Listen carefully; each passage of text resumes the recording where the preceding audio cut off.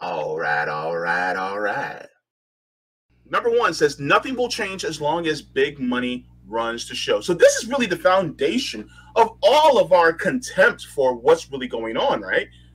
So let's talk about this. So nothing will change as long as big money runs the show.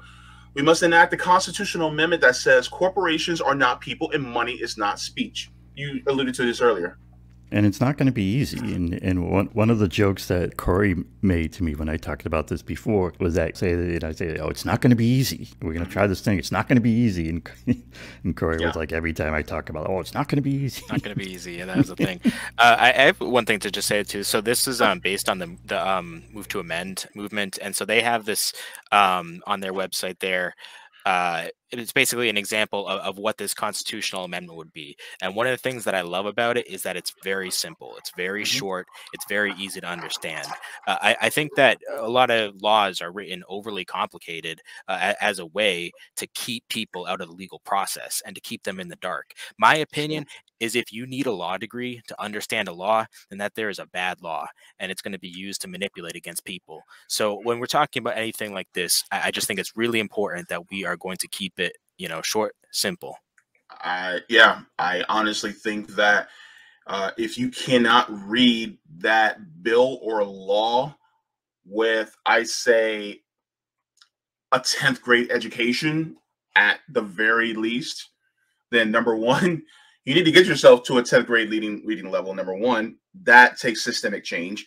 But number two, if you can't read that at a 10th grade reading level, then I say then you need to rewrite it so that people can understand.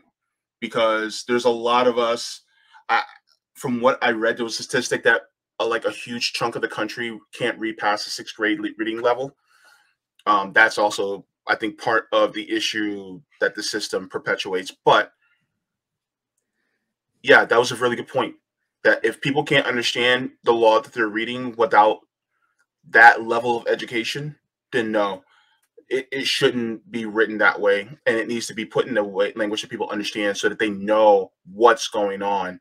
But this actually goes into government secrets and governments hiding things from the people and doing things in their name that they shouldn't be doing. And then we can get to Julian Assange and Mimad Abu Jamal, and Edward Snowden and all these different things that have happened. But yeah, I just want to say all that I agree with you. Yeah, thank you. And yeah, demand radical transparency is a point on this, and that's definitely a big part of that, something that we do not have right now. You want to show the amendment? If you want to show my screen? This is the move to amend. Mhm. We're the people amendment. I just wanted to show it quickly to show how simple it is. Mhm. You know, Section 1, corporations do not have people rights protected, are the rights of natural persons only, artificial entities, privileges shall be determined by the people. Section 1, done. Section 2, money is not free speech, and government shall be able to regulate. Federal, state, expenditures must be publicly disclosed. Judiciary shall not construe the spending to apply to free speech. Section 2, done. Section 3, nothing shall be construed to abridge freedom of press. Amendment, done. Wow. It's beautifully simple. Yeah. And it's one of those things you would think that you could put out there. You could fit it on a sign and say, get this done. Now, it's not an easy process. The, amending the U.S. Constitution is, it's been done and it's doable. But, as we say, it's not easy, and it's going to have to be something we demand and make happen. Yeah, that is amazingly simple, but at the same time, it's straight to the point, no sugarcoating. So yeah, that's really great. I like this. Ban revolving door politics. Investigate, prosecute companies that use jobs as bribes. Disallow former high-ranking employees serving as representatives or lobbyists.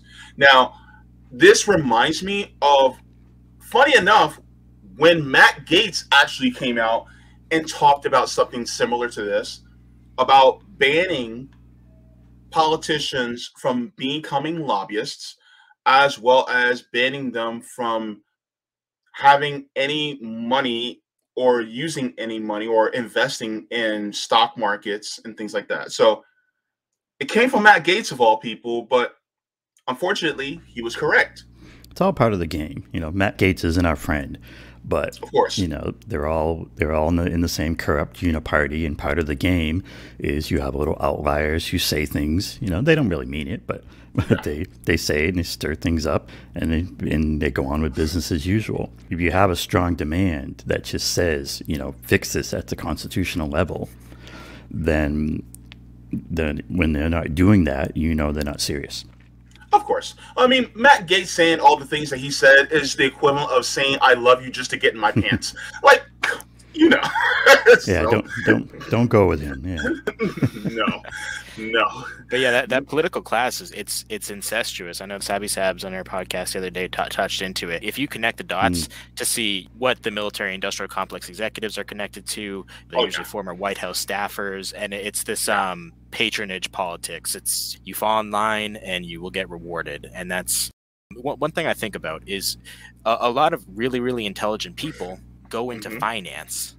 Yeah. Because that's where the incentive is, you know, they continue to do this. So instead of these intelligent, educated people going into efforts that might benefit society, they are called to finance, they are called to politics, and it's all part of this game. So even that kind of power is being sapped away from a potential movement.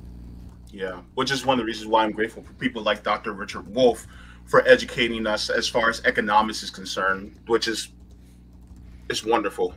Agreed.